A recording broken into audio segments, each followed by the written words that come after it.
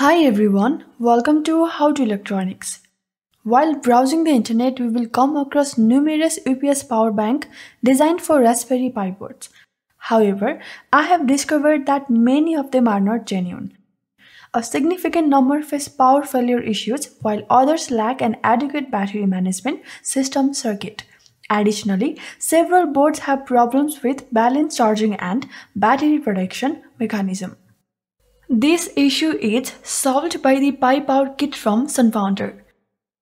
This UPS power supply for Raspberry Pi offers a comprehensive UPS solution for Raspberry Pi 3 and 4. The kit includes a PiPower board, a 2000 mAh battery and all the necessary assembly accessories.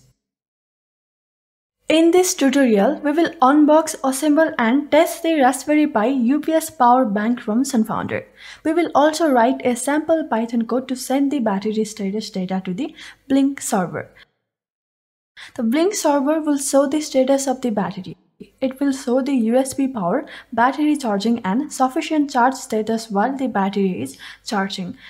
It can also give the indication of a low battery alert. So let's begin this awesome tutorial.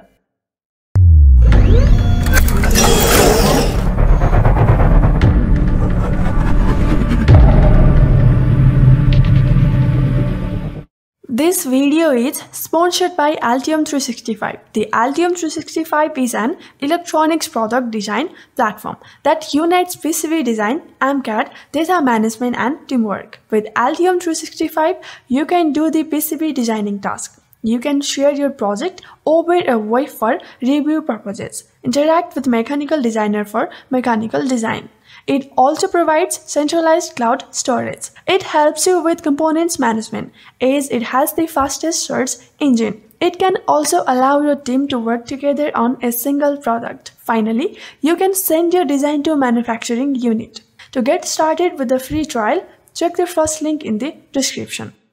Welcome back again. For this tutorial, I'm using Raspberry Pi 4 board with a 32 GB SD card. The power consumed by the Raspberry Pi board is variable depending upon the task performed by it. It requires a power of 5 volt with a current rating of 3 ampere most of the time. Generally, we use a USB adapter to power this Raspberry Pi board. Most desktop computers have a USB supply for a backup. As Raspberry Pi is a mini computer too, it needs a power backup too. So this is the perfect backup device. This backup device is called as PiPower and has a battery backup of 3 to 4 hours. We will check this now. Let's first unbox this and find out what is inside this box. Inside this box, we have a PiPower PCB board, a 2000 mAh battery, some connectors and acrylic case and stands. Let's see this PiPower PCB first. The kit provides features of a battery management system with constant power to run your Raspberry Pi smoothly. The 4 LEDs are used as a battery indicator, and this side LED is a power indicator. These I/O pins can be used to monitor the battery status and can be connected to the GPIO pins of Raspberry Pi. The switch will turn on and off the battery power. Here, you can connect an external battery in case you want some more power. This port is used to connect a 7.4 volt lithium-ion battery that comes with this kit. Then we have a Type-C USB port for battery charging. The charging is indicated by this LED. Finally, there is a Type-A USB power output to power the Raspberry Pi. The assembly process is so easy. You can follow this instruction manual and easily assemble the kit. It only took me 10-15 minutes to assemble this kit. The Type-A to Type-C USB cable is used to establish a connection. I have soldered a GPIO header onto the PiPower board to make the use of its battery monitoring pins. In order to monitor the PiPower battery with Raspberry Pi, we need some GPIO connection to the PiPower kit as indicated here. Now let's monitor the battery. For that first, you need to set up the Blynk app. I created 4 data streams to monitor 4 different status of battery. Then I set up the dashboard. The dashboard has 4 LEDs indications linked to virtual pins V0, V1, V2 and V3. This LED indications indicates battery charging, USB power sufficient charge and a low battery status. Finally, I created a device named battery monitor. The authentication token is generated which is used in the code.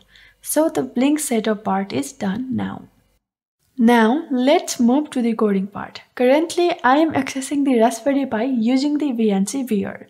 The first step we need here is to install the Blynk library for Python. Go to the terminal and paste the following command. Then hit enter. The Blynk dependencies will be installed. As you can see in the file manager, a folder called Blynk is here. Now go to the Thony IDE and copy the code that I have provided in the website article. The code detects the battery level using the high-low status of the device pins. Then the data is uploaded to the Blynk server.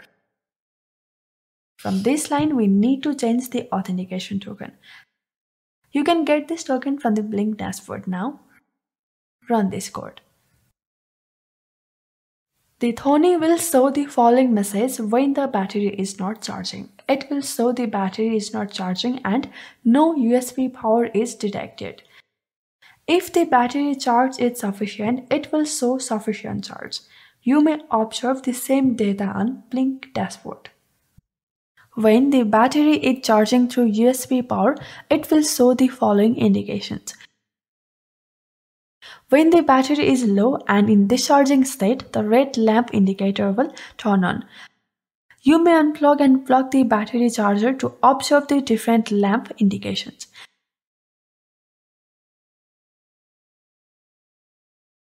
Similarly, you may set up the Blynk mobile dashboard and observe the same thing. That is all from the video part today. You can purchase this PiPower kit from SunFounder. The complete link for code and other details about the board has been updated on the How to Electronics website article. Thank you so much for watching. See you in the next video.